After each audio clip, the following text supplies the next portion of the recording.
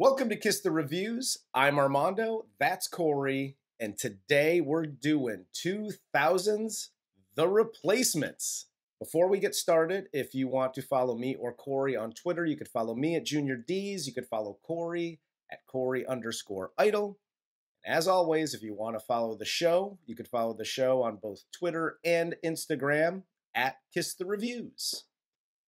So let's get into this movie. We're going to start with the cast here because the cast might be longer than the actual review.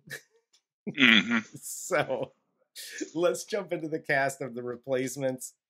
This film stars Keanu Reeves as Shane Falco, Gene Hackman as Jimmy McKinney, Brooke Langton as Annabelle Farrell, Orlando Jones as Clifford Franklin, Faizon Love as Jamal, Michael Taliferro as Andre, Ace Yonamine as Fumiko, Troy Winbush as Walter Cochran, David Denman, also Roy from The Office as Brian Murphy, John Favreau as Bateman, Michael Jace as Wilkinson, Rhys Ifans as Nigel Gruff, and Brett Cullen as Eddie Martel. Buried the lead, man. That's who I've sculpted my hair after.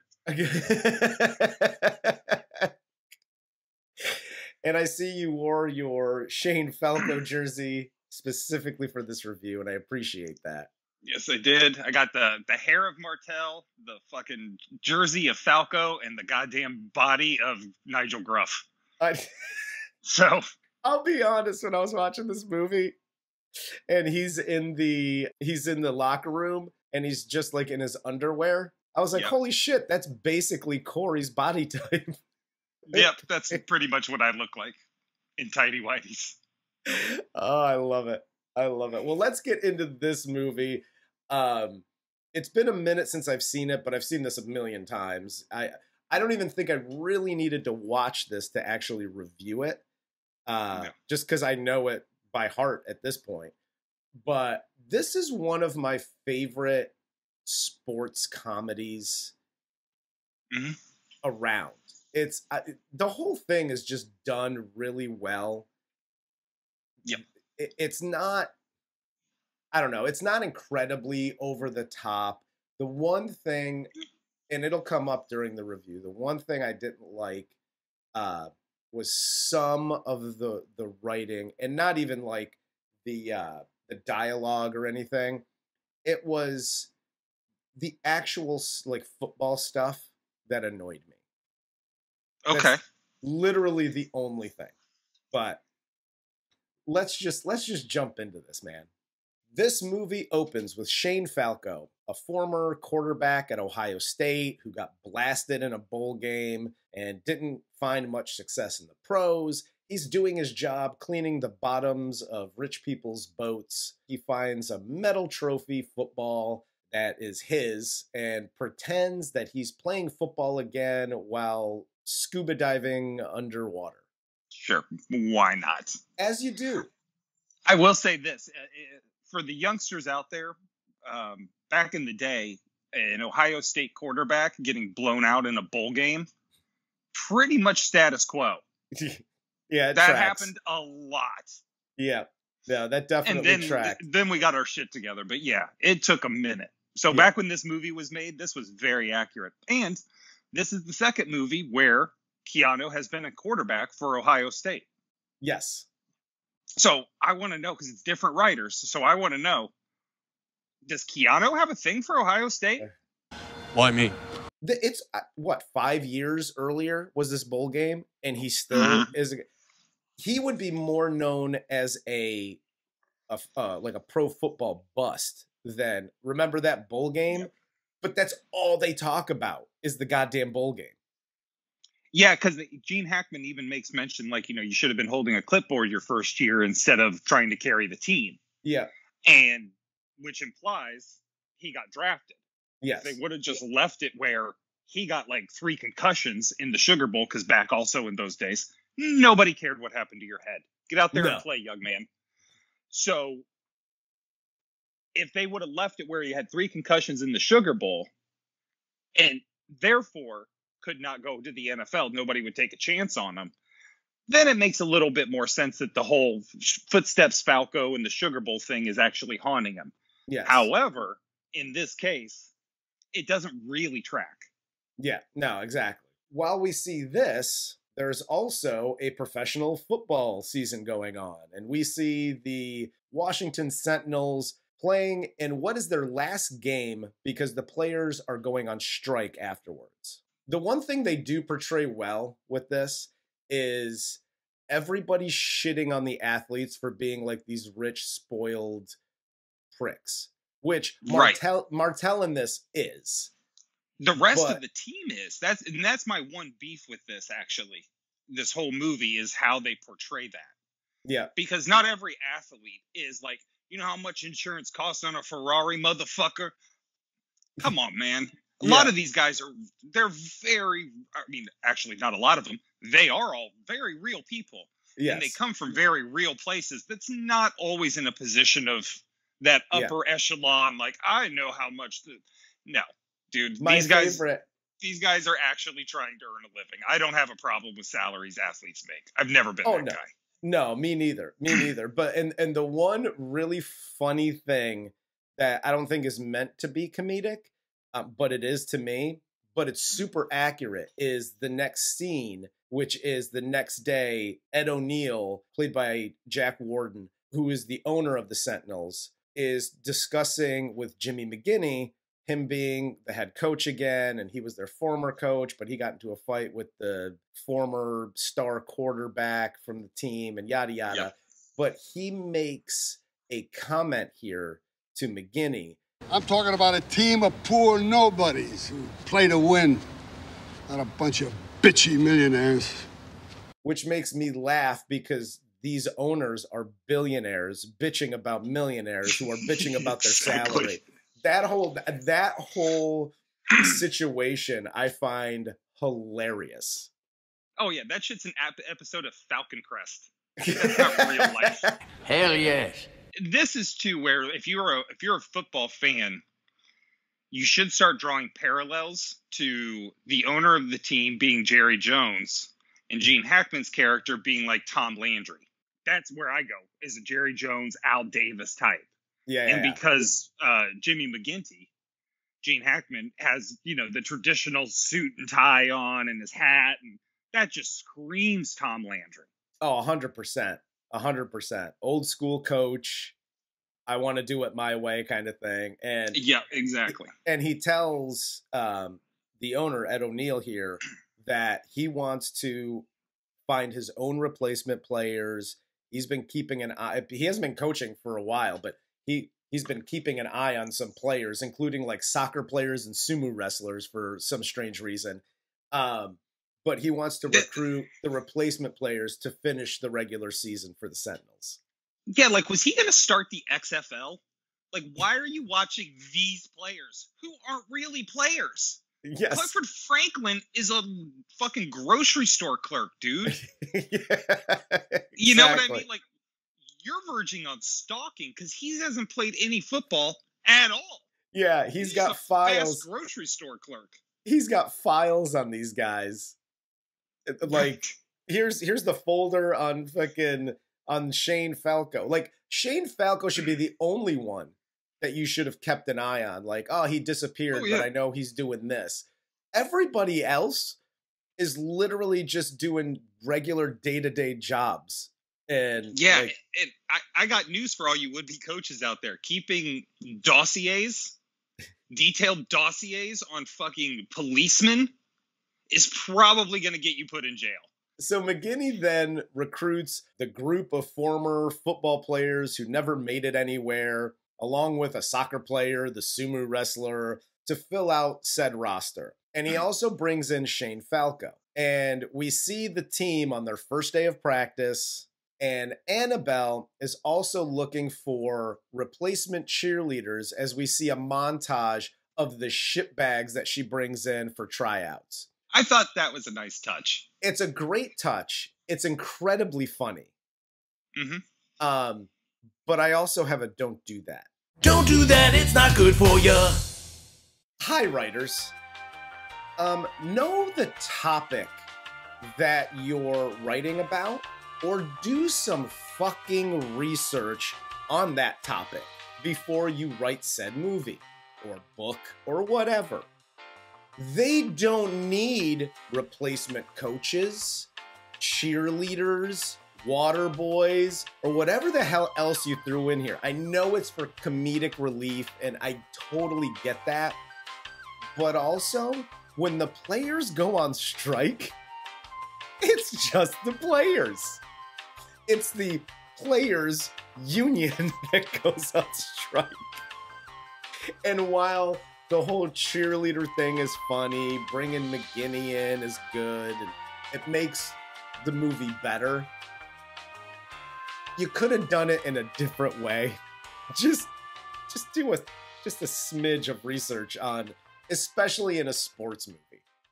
Like, when I see some of these things, I'm like, when Gene Hackman tells one of his coaches, when they're talking about Roy from The Office, and he's the deaf tight end, and he's like, here's the positive. You'll never be called off sides on an audible. They don't jump off sides because they're on the offense. Those are false starts. Little stupid things like that, and I know nobody else gives a fuck about. It really bothered me as far as the writing goes. That's all I'm going to say. Okay. Kids, we're going to take you behind the curtain real quick. I got fucking red on a group text thread about the pain it is watching a movie with me that is not a comedy. You took me to task, sir, over my take of Don't Worry, Darling, because I dared to disagree with the masses. Is it possible this story is true? Yes, it is. Now you have the balls to come back and actually nitpick a comedy? Yes, I do. In front of me? Yes. Fuck you. Listen. Suck a bag of dicks, sir. I love this movie. I think it's great. Just some of the inconsistencies as far as that goes kind of got under my skin a little bit. That's all I'm saying. That's how I describe you right now. I love you, but some of your inconsistencies are getting under my fucking skin. Hell yes. Annabelle here then hires a group of strippers from the local strip club by the airport to be the Sentinel cheerleaders. I know you're probably going to crush me for this too, but if the strippers are from the local strip club that's next to the airport, they don't look like those cheerleaders. No, that's accurate. I will give you this. There's some long shots where the cheerleaders are just doing, like cutaway shots and shit like that. Yeah. There's a few in the group absolutely worked at the airport. Sure. 100% totally buy it. But yeah, the two main dancers in this moment, they don't work there. So the Sentinels here have to play the last 4 games of the regular season, and they lose the first game using replacement players. They're unorganized. They're fighting each other throughout the game, but they pull it together enough to make it a game. But at the end, Falco gets scared. He changes out of the play call that McGinty calls to a running play, and they end up losing the game. Now, let me ask you this question, Mr. Technicality here, because as you can tell, I'm just a fan.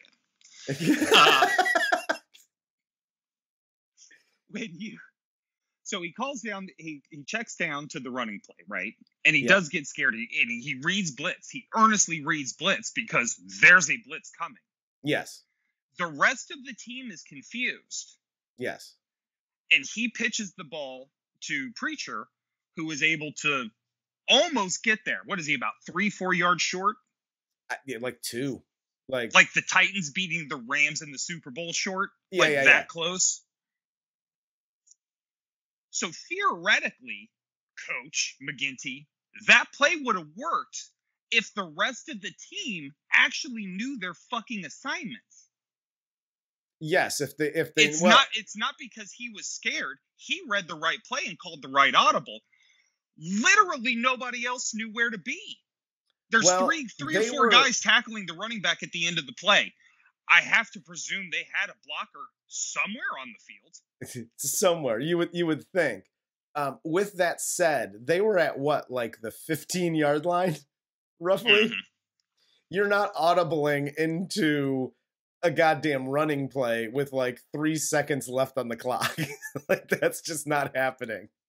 I thought it was genius. Falco does nothing wrong. That night, the striking Sentinel players go to a bar. They pick a fight with the replacement players, which leads to a full-on bar brawl. And the replacement players all get arrested. And the striking Sentinel pro guys all get let go. This is the scene of the movie for me. But we've gone far too long without talking about Jon Favreau in this Absolutely. role. Absolutely. Holy shit, dude. He had never played a role like this, ever. He had never been that jacked, ever. Yeah. And I mean, don't get me wrong. In Swingers, he has a little baby fat on him, but like when he has that scene in The Wife Beater and they do like a side shot, you could tell he's got muscle. He's not mean. Yeah. When they're actually focusing on Jon Favreau in this movie, dude, one, he looks fantastic. And I think this is kind of what led him into some of those other roles, like in The Breakup, where he's playing a psycho. You know what I mean? And yeah. Blade, where he's playing a boxer and a little bit more of a tough guy. Like, I think this kind of led him into that. And two, he is so fucking funny as that character. Absolutely. And he plays it so straight. It is unbelievably good. I did not realize, with all the movies we've done with Favreau in them as either the star or a bit part, and his work behind the camera, what he did with like Marvel and the getting Iron Man to be what it was, the Mandalorian on Disney Plus, dude. I admire that dude so much. In the first game, when, you know, one of the best scenes with Favreau is when, you know, Hackman tells him, "I need the ball. Get me the ball." And he comes back, he does it, he causes the fumble, strips the guy. The ball! You got me the ball! You got me the ball! Go sit down now, Danny. That is fucking brilliant, and yeah. I challenge you, if you fancy yourself an actor, do that scene with a friend. That's hard as shit to do. Yeah. To do it with that kind of timing. Yeah. No, absolutely. I really am. I am a fan of Jon Favreau. In this scene, when they're in jail, this is where we get the team building chemistry through the fight, and then being in jail together and doing their little line dance. And McGinty sees this and he's pissed, but he's like, "Oh, chemistry and things." I don't get too hyped up on racial shit, but it is pretty amazing the difference in how the electric slide looks when it is being led by a predominantly black group of people versus a predominantly white group of people. Okay, if you watch this scene, because I noticed this, this was one of the things that jumped off the screen at me. You know, Orlando Jones and the other dudes, they're and actually even Murphy, the tight end, Favreau does a pretty decent job. But my God, Keanu Reeves has zero soul. He's got no groove in his meat suit. Nothing. They do a tight shot of his work boots attempting to slide, and that is the most. It looks like he has a walker, and he's trying to shuffle it through a Walmart. Dude, when it's the wide shot of everybody, if you look at because it's, I don't know, 10, 15 seconds. But if you look at everybody and just pan from left to right, and it's like, oh, Favreau's doing a good job. These guys are all doing, look at this. Everybody's got some soul. Everybody's got a little groove. And then you see Keanu, and he is just struggle bussing it through the whole goddamn thing. And it's the electric slide, too. Yeah, it's not the most difficult dance to perform. No. Come on, man. I'd pay money to see that dude attempt to do the Roger Rabbit, though. Straight up. So after this, they win their next 2 games, both in the final seconds of each game. And now they only need one more game and one more win to make the playoffs. So that night, O'Neill tells McGinty that Eddie Martel has crossed the picket line and he will be reactivated by the Sentinels for the final game of the season, and he wants McGinty. He doesn't want McGinty to start him. He's demanding that McGinty start Martel because he is the all-star NFL, whatever league this is, quarterback, and he's way better than Shane Falco. And there's a big fight and a big blow up about this, but McGinty obviously has to do what he's told by the owner. And so he goes and tells Falco that he's not playing. And then Falco goes to the bar, tells the team, yada, yada. This is the one question that I have, okay? Because the other team, I think they're playing like Dallas or whoever in the last game. Yeah. Their entire team has crossed the picket line. So it's all 22 pro starters on that team playing against replacement players and Eddie Martel, one guy. First of all, that's you're going to get your star quarterback, your $1 million quarterback killed. Okay. That's one. Just play Falco. Okay. But two, if Martel comes in and is the star, their whole team didn't cross the picket line. Falco would be the backup. Falco just takes this as like, I'm off the team, and he just leaves. Yeah, they have no backup whatsoever. Is it possible this story is true? Yes, it is. Yeah, this is one of the few things. I know you were pissy about the writing earlier, so I'm going to take my turn now.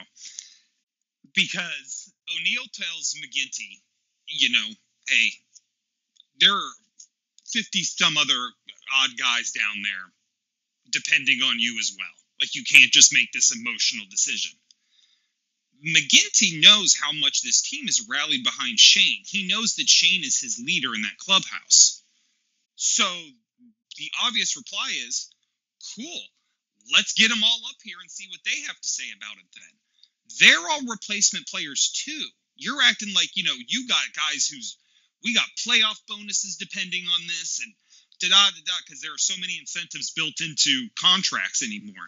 You're acting like that's the case. No, these guys got paid a flat fee to show the fuck up. Yeah. That's it. There are no incentives in Shane Falco or any other player on that field's contract other than Martel at that moment. And if O'Neill is really such a penny pinching bitch about everything, he would sit Martel so Martel can't make a fucking bonus. Absolutely. Great, you crossed the picket line. Sit down and shut the fuck up. End of the discussion. You know what I mean? Like, yeah. That was my one problem with that. And I know you need it to advance the movie and have the big triumphant return. Obviously, that needs to be there. But I wish there was more of a fight from Hackman's standpoint.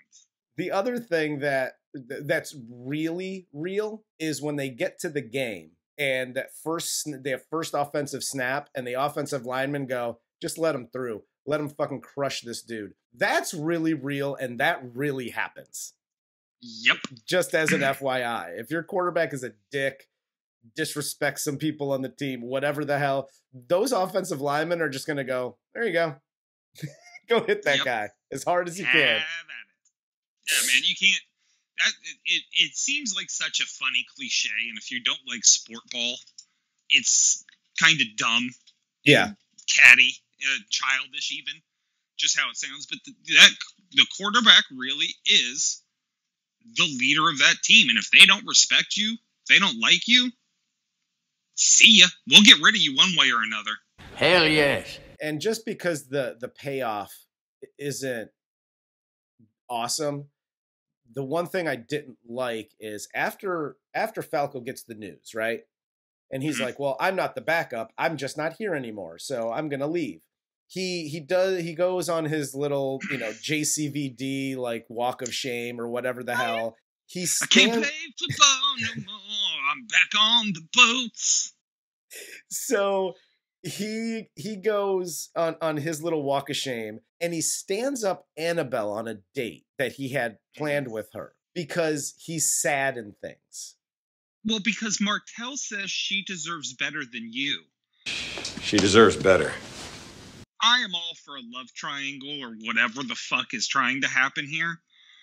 Way too late for Eddie Martel to come in and decide he has feelings for Annabelle this entire time. What the fuck are you talking about? Okay, I'm glad you're on board with this, because up until this point, there's zero indication that Martel and Annabelle had a thing, or he has a thing for. They don't even share the screen together at all throughout this movie. The only time you see it is when Martel in this last game gets on the field and he's looking over at Annabelle, and there's that like quick back and forth of like, I'm staring at you because feelings and things. Yeah. And you're just like, did a scene get cut out? Because I'm confused. Something had to have. Because like she makes a couple comments about how she doesn't date quarterbacks, or doesn't date football players, especially quarterbacks, because they're the biggest babies. Yeah. Well, that's kind of true. So that's just a blanket statement. It's not like because Eddie Martel is the biggest baby I've ever met. Yeah. Or anything like that. You know what I mean? There is nothing to indicate that this was actually a thing at all until it was just like, fuck it. He has to stand her up for some reason. Yeah.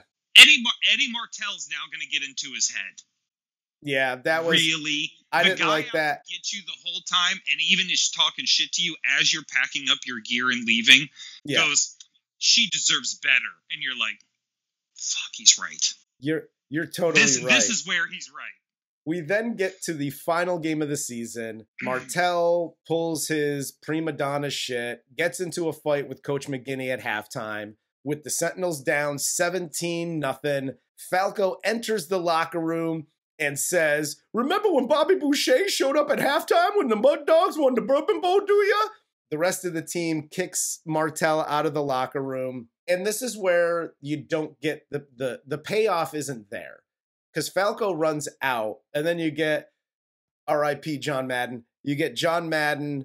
Falco's coming out onto the field, and it looks like he wants to play, because I could totally tell from his eyes up here. But he runs out onto the field, runs to Annabelle, apologizes, and then they kiss. He's necking with that cheerleader.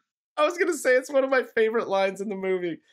But like you stood her up, and then you just run out on the field like, I'm sorry, whatever. And then you just and everything's cool. Like the payoff just wasn't there for that.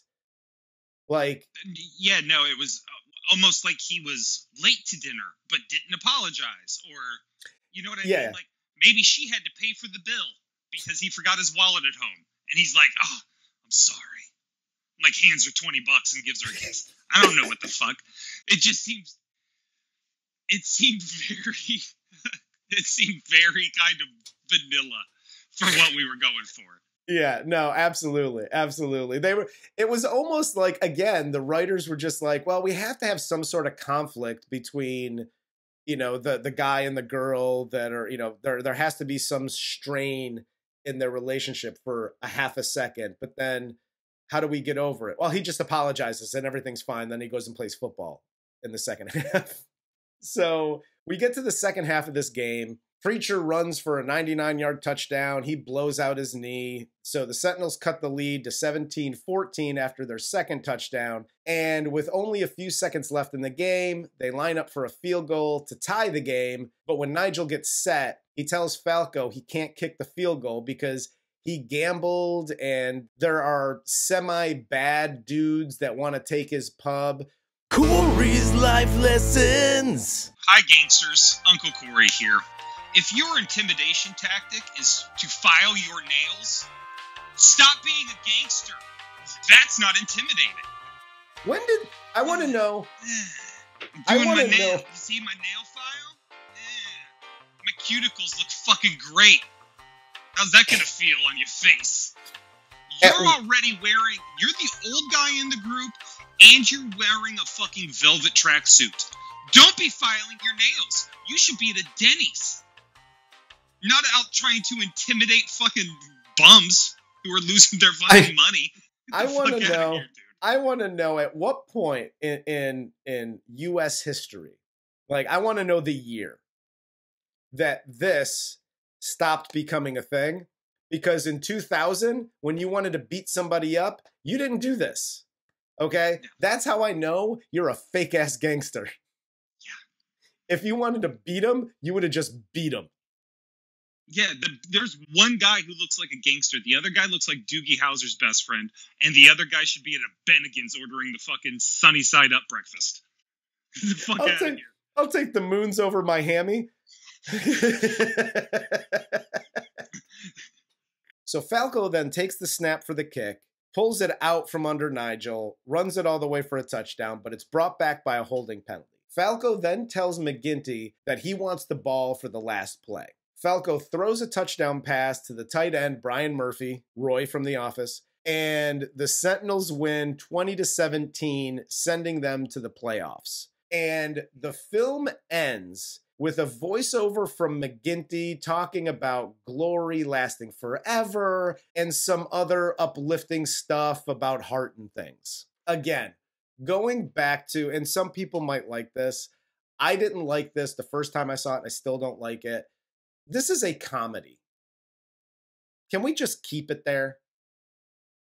Have the movie end with them celebrating, because literally, like, the next day the strike's over, the next day that the players are coming in, they all lose their jobs for the most part. So can't we just have them celebrating the fact that they overcame and they won? We know it's about glory and lasting forever and heart and things and overcoming adversity. And yeah, we know that as the audience. You always talk about if you treat the audience like a bunch of dumbasses, they will, like, this voiceover, and I know I might get a little too upset about this, but this voiceover treats the audience like they're fucking stupid.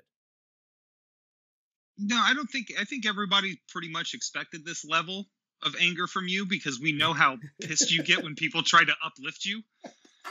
That's spot on. We know that now about you, so we're all pretty much there with you. We're like, yeah, of course he had that reaction. No, I think the only reason I'll agree with you with the fact that it was a little over the top. You have to do it because it's a sports movie, and you have to do it because you have Gene Hackman playing a coach. Yes. It's like if you have Morgan Freeman in a movie and he doesn't narrate a portion of it, you've just wasted Morgan Freeman. You know what I mean? Like, yeah. Gene Hackman as a coach has to give some kind of speech. But I agree with you. In this movie, in that moment, it's a little too fucking dramatic. It's a bit much. Yeah, I can't think of the word. It's just a little, yeah.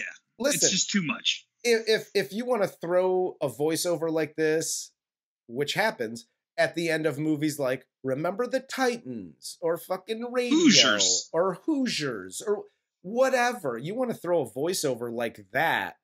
Yeah. It just, to me, it seemed too heavy.